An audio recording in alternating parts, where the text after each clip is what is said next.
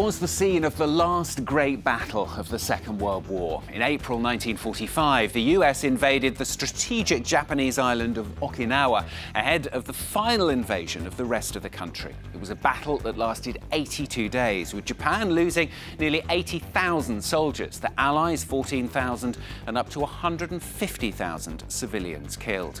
Ever since, Okinawa has remained a real sign of US power, an island still now dominated by the American military, with 26,000 troops spread over 32 bases. Okinawa has been key in US military operations in the region for years.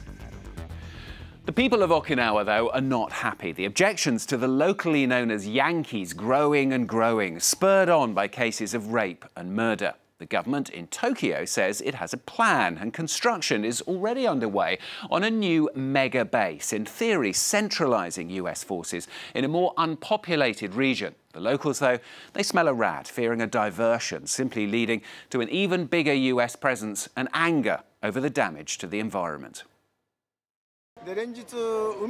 Every day, red sand is used to destroy the many treasures of our sea here in Okinawa. They're destroying coral reefs. They're killing sea animals like the dugongs. But we're fighting back, and we won't let that happen. So please, everyone, support us and our cause.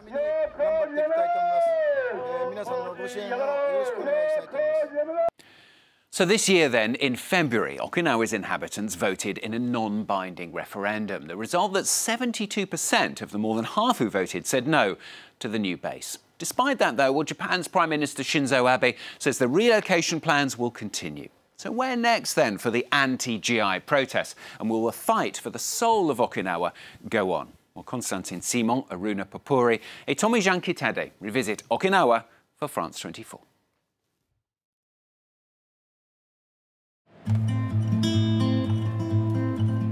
Located 1,500 kilometers south of Tokyo, Okinawa is a popular tourist destination, attracting huge numbers of visitors with its pristine beaches and subtropical climate.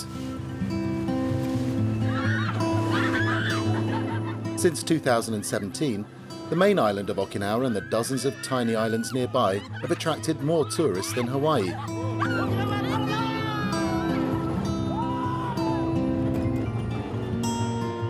But the main island is also associated with a strong US military presence.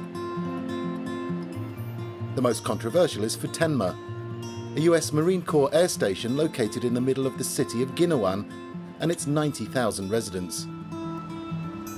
Local people face the daily threat of accidents involving low-flying aircraft. It's a risk that staff at this nursery, located 300 meters from Futenma, know only too well. Look over there. That's where it fell. On the 7th of December 2017, part of a helicopter's rotor fell from the sky and landed on the roof. When it fell, there were about 20 children and a few teachers in the playground. Since then, we've had these nets. I don't think they can completely protect us from falling objects, but we find them reassuring. Hello. Kamiya is a pastor and director of the nursery, with 64 children in his care. After the accident, he tried to reassure parents and teachers. I was very scared. It could have hit one of the children on the head. Now, when some children hear the sound of helicopters, they say, "They're back, they're back. We don't want them here." The American bases have always existed in Okinawa. My father used to work at one of them. It was a part of our lives. But after the accident, I don't see things in the same way. It's as though the magic disappeared, and I realized we were living in a very dangerous place.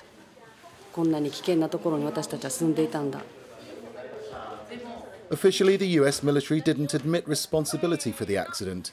Kamiya has accused the Japanese government of covering up the case to protect its security alliance with the United States.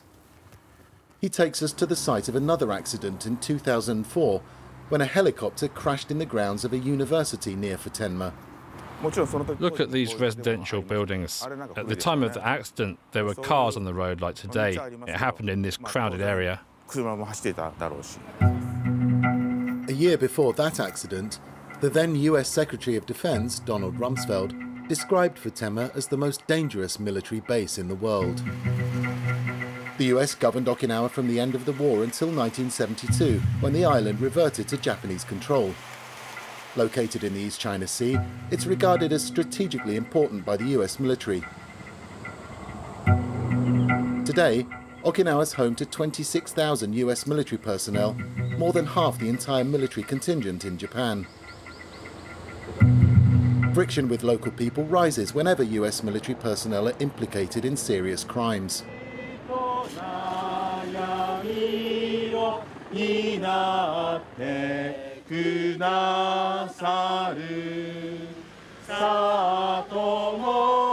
Every week, Kamiya and his congregation come here to voice their anger at the US military presence.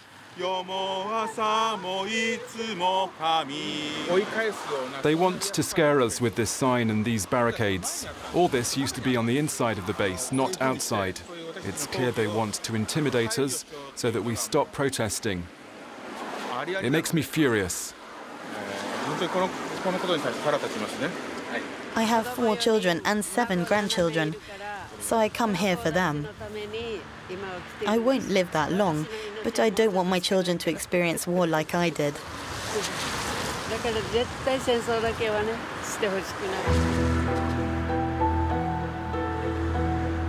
For older generations of Okinawans, the presence of US bases brings back traumatic memories of the Battle of Okinawa, one of the bloodiest battles of the Second World War.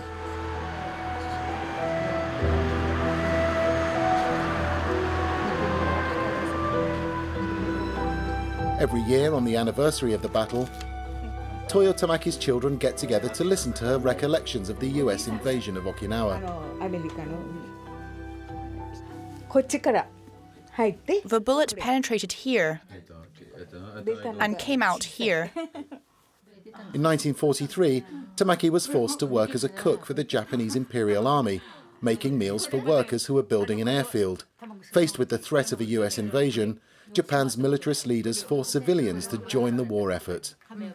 Look, it's your great-grandmother. When I was 16, I was forced to work in a military kitchen. We didn't even have clean water. We had to use dirty water to cook the rice. The water was black. The workers became sick when they ate the rice. The people of Okinawa had a difficult time. Soldiers and civilians did not get the same food. We were treated like animals. Under siege from relentless US bombs, people hid in caves and inside tombs. We had to hide in the tombs. The dead people's bones didn't scare us.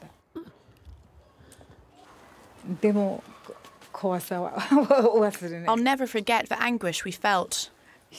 And at the same time, we didn't really have the time to think about death. We were so busy trying to survive. Here, there were very violent battles.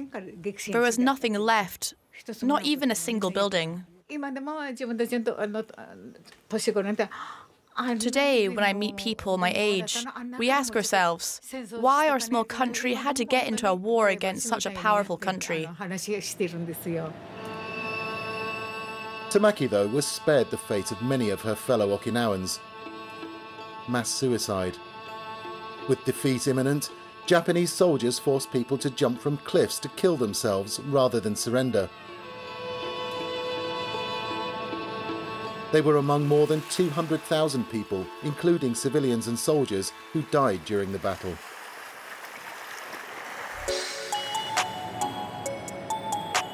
More than 7 decades on, Japan and the US have built a strong alliance, symbolised by Okinawa. The island has undergone profound changes since US soldiers arrived here 74 years ago.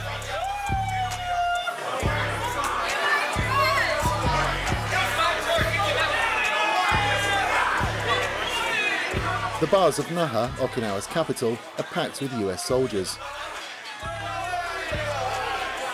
All of them say they enjoy life in Okinawa. Mainly, I think the older generation still has kind of harsh feelings towards Americans, but other than that, everybody else is really friendly. We don't feel like America has any say in Okinawa business, but they're just at kind of an agreement. That's just kind of what we feel from being here and seeing, it's a very healthy relationship, I feel like. I don't see the U.S.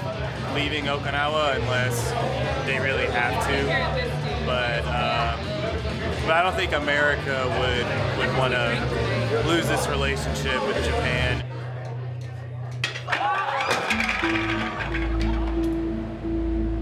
In the face of anti-base sentiment, the Japanese government decided to close Futenma and move its personnel and functions to Henoko, a village in a less populated part of the island. The new base will comprise 2 offshore runways costing an estimated €2 billion.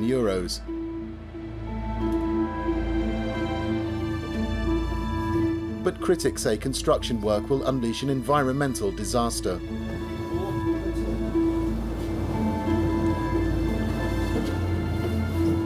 Shall I take you to the Henoko base? Okay. Hiroshi Ashitomi, a leading figure in the anti-base movement, is a regular visitor to Henoko. He's worried about the destruction of lagoons in the bay, whose turquoise waters are home to one of the world's most beautiful coral reefs. Is it the Coast Guard? No, it's a private security boat. They filled the sea with cement and sand. This area was very rich in marine plants, and dugongs used to feed here, but now they don't come here anymore. They've also constructed sea walls that prevent turtles from laying eggs on the shore. We want to get our ocean back.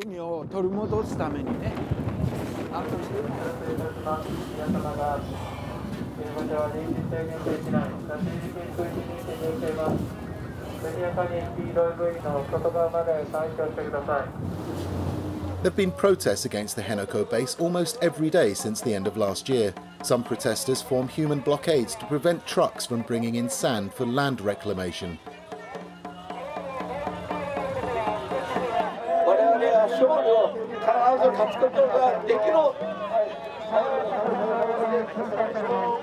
Police officers prevent the protesters, many of whom are older people, from interfering with construction work.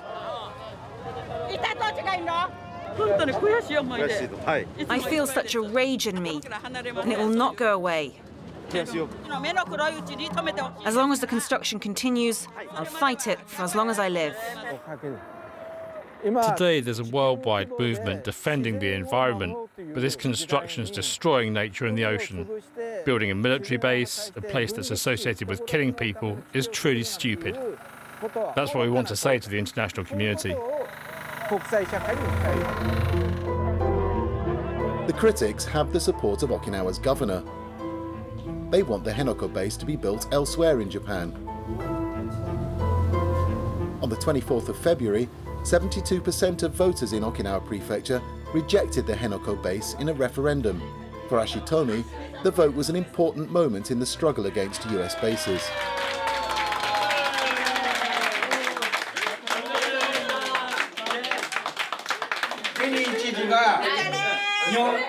It's an important result. Let's hope it will now allow us to negotiate with Trump and Abe.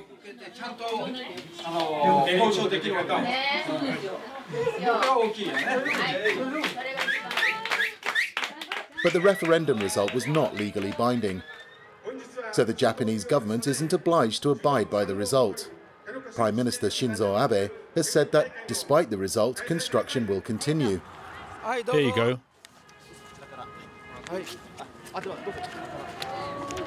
On the 16th of March, Ashitomi and thousands of other activists gathered in Naha.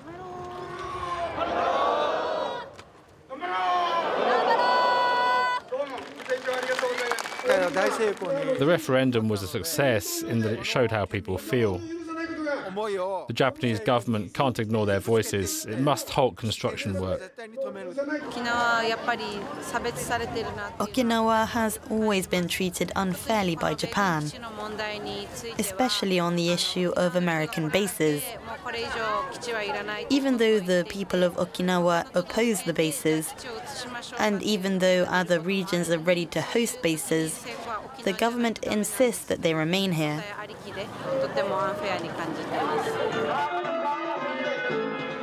Japanese nationalists try to disrupt the meeting, and tempers flare. Right-wingers believe getting rid of US bases would risk Japan's national security. They say Japan's officially a pacifist nation under its post-war constitution. But its neighbours include an assertive China and nuclear-armed North Korea. If the Americans leave, there won't be anyone left to protect us. It's frustrating to be forced to accept their military presence, but we don't have a choice, as Japan cannot defend itself.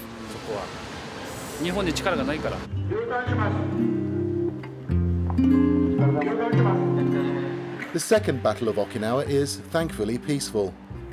While base opponents say their democratic voice has been ignored, others point to the important security role Okinawa has played since the end of the war. And while construction work at Henoko continues, neither side shows any sign of backing down.